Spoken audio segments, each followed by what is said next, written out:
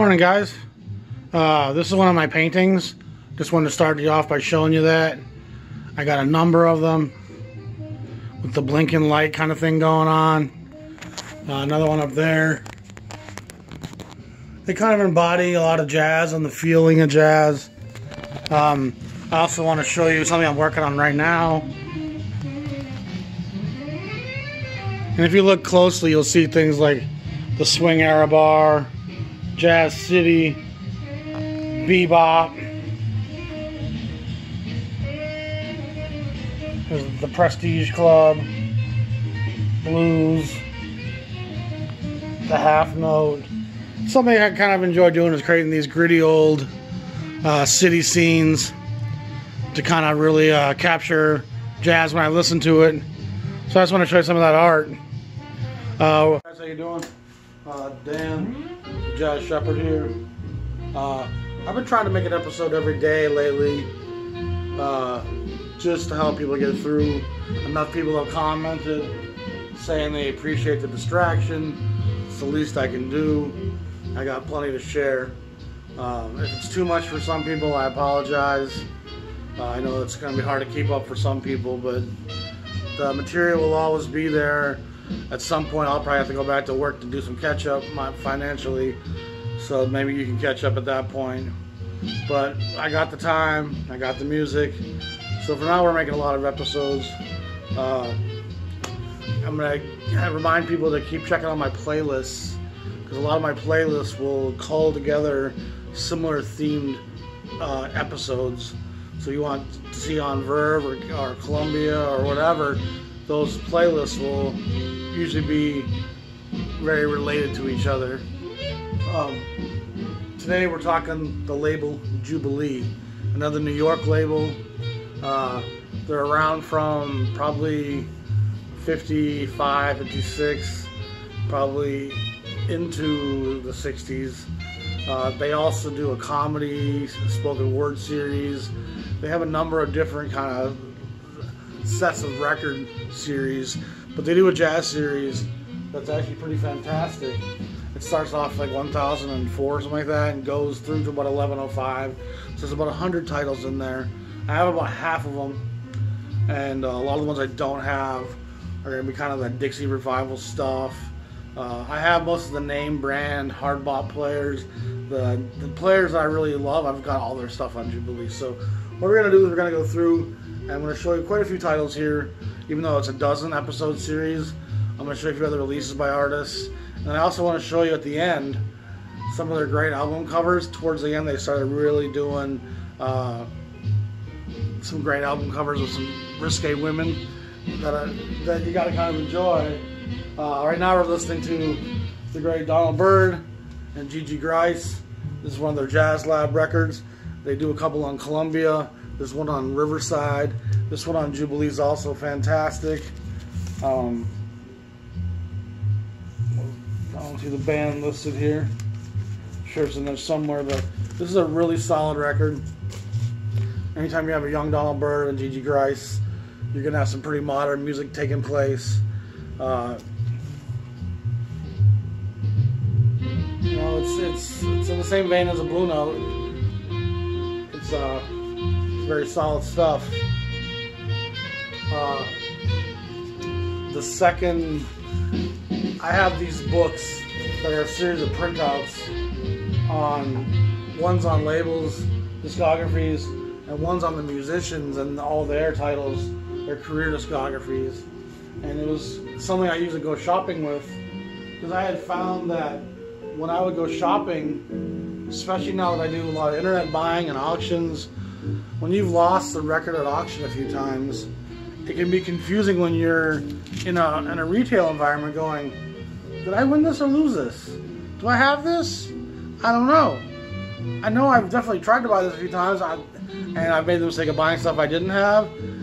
I mean, I made the mistake of buying stuff I already had, but to me that's not as much of a mistake as not buying something you don't have, which you kick yourself for months if it's something really cool that you know you wanted and you didn't fucking grab it.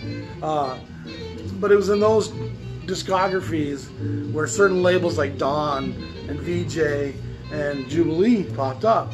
And the Dawn Bird was one of the things I'm like, oh, what Jubilee, what label is that?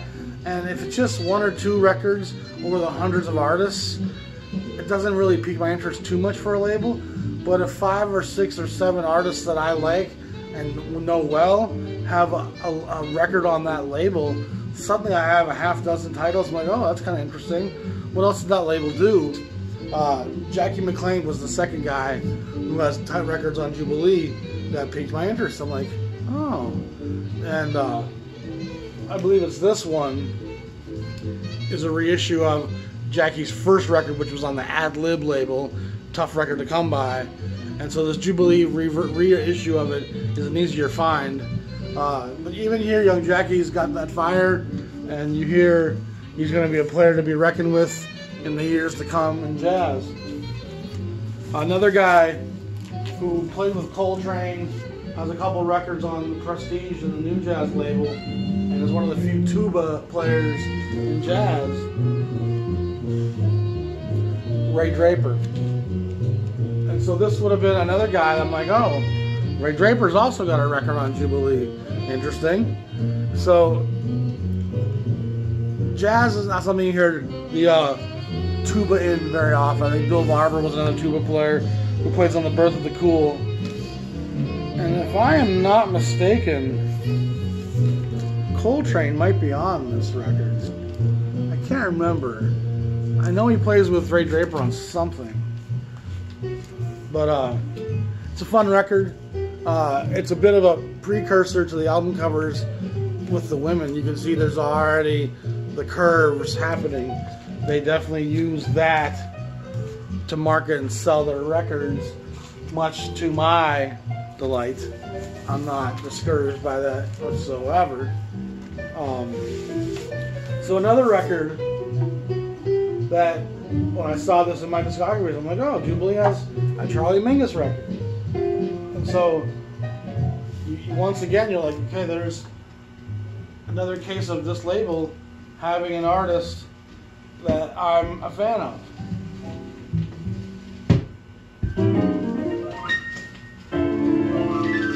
It's obviously a bit of a beat-up copy. I didn't remember this being so bad. But this is Charles Mingus with Hampton Hawes and Danny Richmond, a trio record. And I remember finding this at the store I found it in. It was pretty cheap. But it's a little noisy. Let's see if the other side is bad.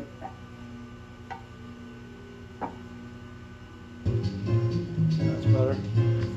But anyway, Hampton Hawes is a great little young piano player. A lot of kind of interesting takes on how to play. And then Mingus, of course, and Richard make up the percussion section. It's a cooking little record, you know. So we see Mingus between the Bird, the McLean, the Mingus.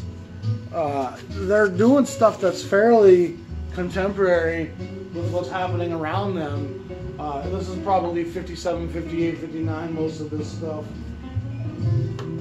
Another great record, Teddy Charles with Oscar Pettiford and Hal Overton. And so this would have been another one where I'm like, oh, I like Teddy Charles, I like Oscar Pettiford.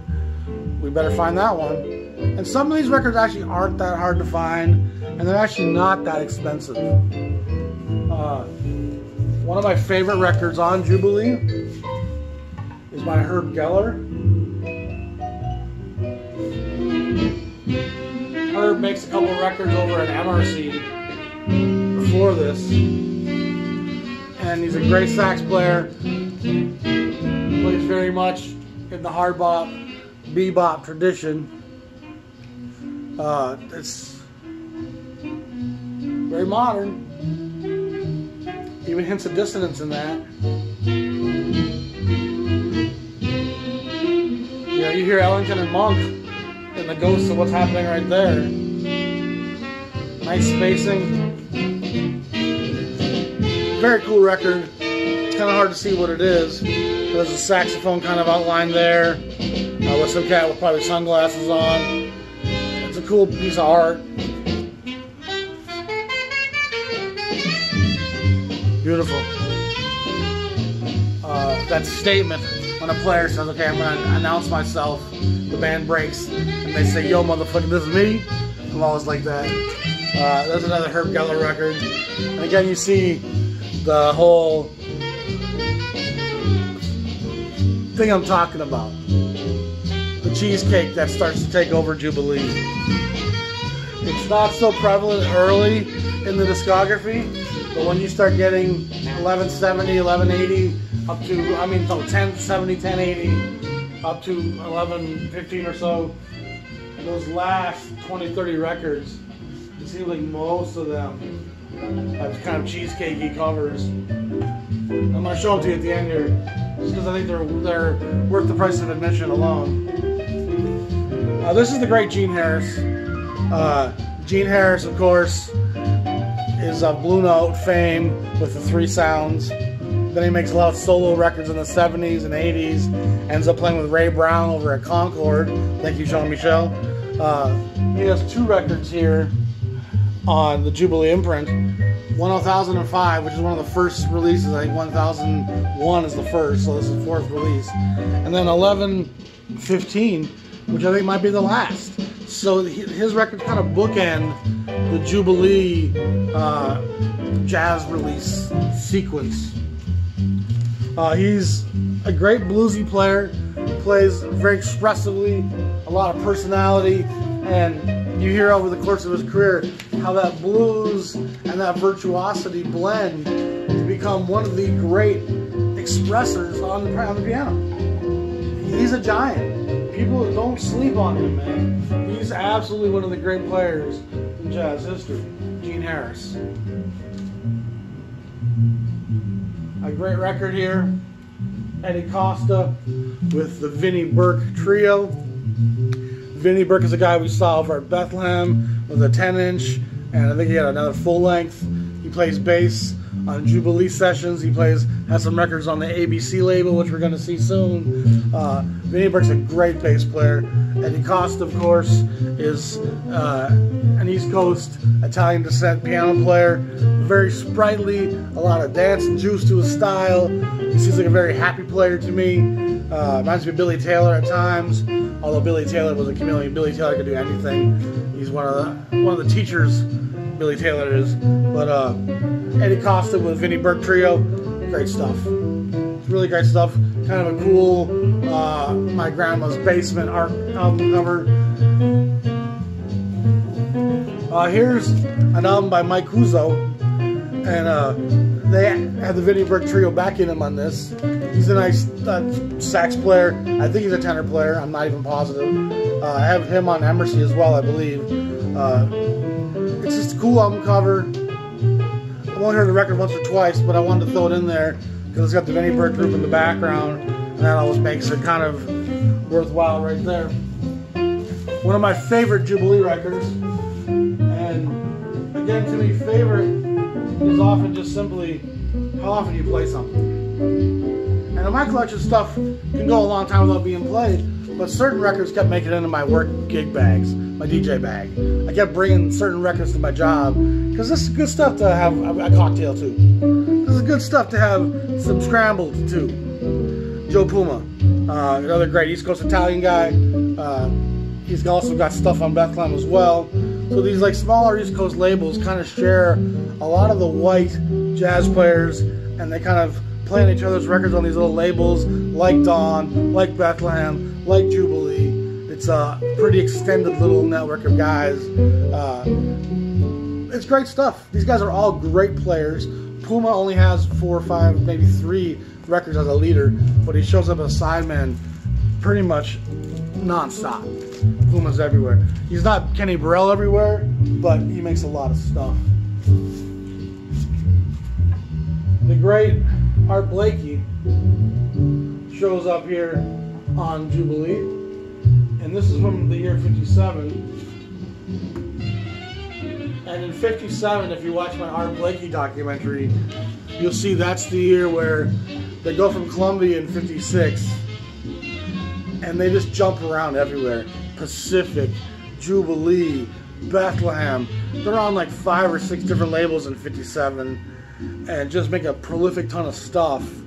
And then they go back to Blue Note, where Blakey originally recorded, and they pretty much are a staple of Blue Note for the next 10 years. But in '57, Blakey makes a lot of cool records with cool art covers. With this is mostly going to be the Hardman, is it Griffin? I don't like records that don't have the bands on the back. But yeah, it looks like it's Johnny Griffin's on this one with Bill Hardman. It's Jazz Messenger. You really can't go wrong with the Jazz Messengers, ever. So now we're going to get into, this is a really early one, 1009, the Jack Kelly Trio. You see they're already kind of using that female form this early in the sequence. It's a nice piano ballad record. I love this record. I think the album cover alone kind of sets the table for what you're going to hear and what you're going to experience. It's just kind of beautiful melancholy. You know, I don't know too much about the Jack Kelly Trio. I did some research, and there was a Hollywood actor who played piano. Is this him? Anybody know? I'm not sure.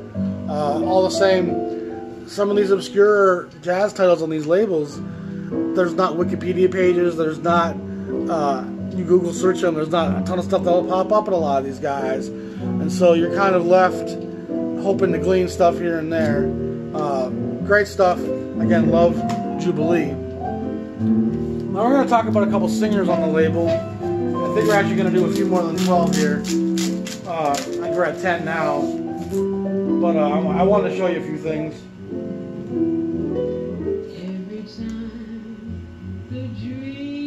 This is the great Ethel Ennis. There's some Billie Holiday in that, some Nina Simone in that. I guess she was a Baltimore girl. This record is not cheap to find. It's got a second alternate cover where I think she's standing in like in a warehouse parking lot or something. This is the first pressing with the pink label. If you can see that, boom. Only the pink label exists early in Jubilee's discography before they go to the blue with the kind of spikes. So I love her. Another record I played at my gigs quite a lot. Sometimes a record will get in my gig crate. I just can't take it out because I'm like, well, I've played that song 3 times. I need to play that song a couple more times. I haven't played that song enough. And so you really, some of these records are just like, you know, they're omnipresent in terms of what you want to achieve in your gigs. So if you ever see the Ethel Ennis record, do not hesitate. Eileen Woods. I like this record. I love the cover. It has a certain schmaltz to it, but it's also got jazz to it.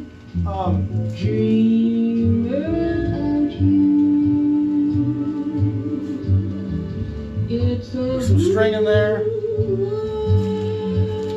I did a recent event in a gala ballroom, and I started my night off by just playing this record for 20 minutes. And you just put that record cover out front, and these people are all dressed up in their ball mask, and it was just the perfect cognac. It was just like, it was syrupy. People just soaked it in and were loving it and were shazamming it. Whoa, what is this? It's so great. And it's pretty obscure, kind of not name of any kind, but it also just has a certain elegance to it. And it doesn't have the gutty sorrow of the Billie Holidays and Nina Simone's, because it's a white gal. So she can sing some songs, and they're going to be a little bit more, darling, are your paws, are your gloves and mittens clean? Shall we have a cigarette, darling? You know, it's just a little bit more Hollywood film 50s vibe than the black musicians who have a depth to them that actually, even if you don't know, it can kind of weigh when you play it in a live setting. Billie's not good time music. Billie's kind of shit's fucked up music. I love Luann Sims. Again, not a gal I know extremely well, but the song "Separate Tables" alone, I've played that at my gigs quite a lot. It's a hint of country in there.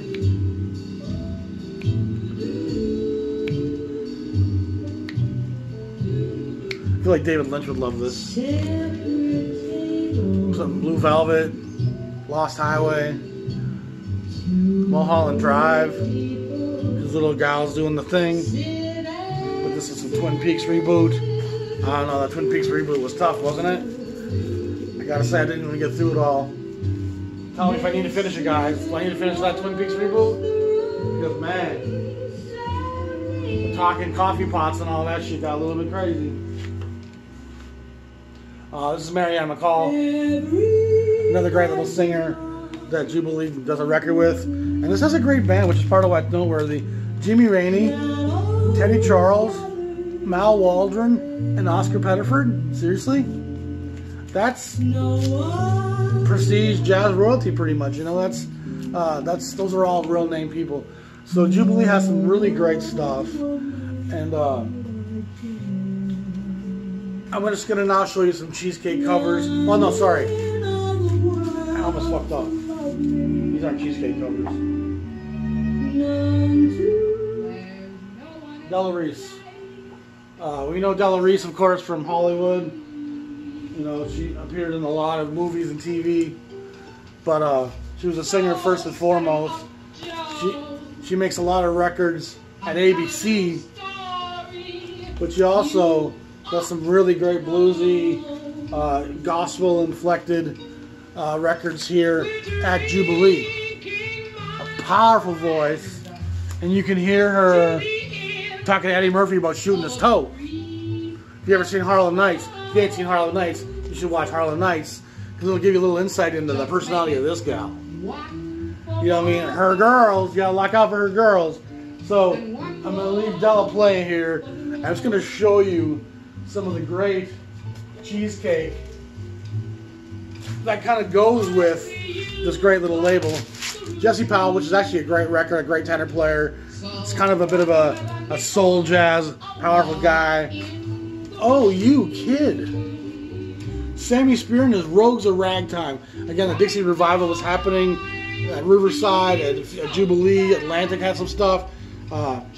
She's gorgeous. You gotta look at that record at least once or twice. Music from Some Like It Hot, Lou McGarity Quintet.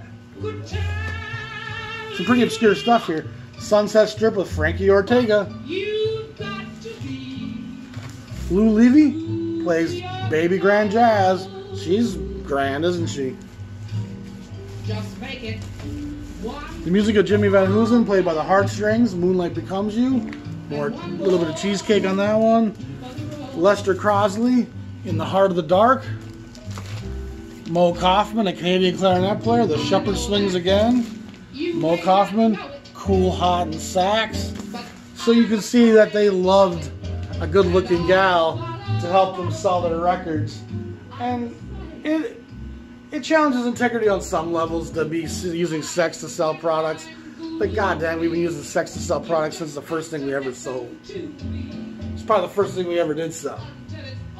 That is what it is. Jubilee's a great little label. I love it a lot. They got some really cool titles. I probably have close to 60 of the 105. It's just one of those things where I see them, when I stumble, when I shop into a store on Discogs, I'll punch in Jubilee once in a while, see if they got any of the titles I don't got. The ones I don't have never go for too much. Even the Bird, McLean's, those Ray Drapers, they'll go 30, 60, 80 bucks at the most. Most of these titles you can get for 5 to 15 bucks. It's good stuff. It really is. Even like the Mingus and the Teddy Charles records, those don't go for a lot of money. So dig Jubilee. So now that you know about them, when you see them, it's always worth a listen. The gal singers are all great. The album covers are always kind of sticky and fun. So dig your Jubilee. I appreciate you all. Y'all be safe out there. I'm the Jazz Shepherd. Peace.